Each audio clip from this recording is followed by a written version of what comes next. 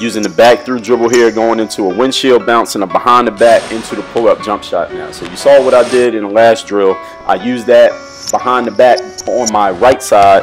Now I'm going to be doing the exact same thing on my left side. So anything you do going to your right, you got to be able to do going to your left if you want to be a complete basketball player, taking your game to the next level, whatever that may be. Pay attention to my footwork here, the way I maintain my balance, and of course you got to make sure you knock down that shot. And always remember that when you're doing these drills, it is not about you memorizing a certain move for a certain game situation. This is about you adding tools to your toolbox, so when you get in the game situation, any tool you need to pull out, you got something to pull out to use against that defender.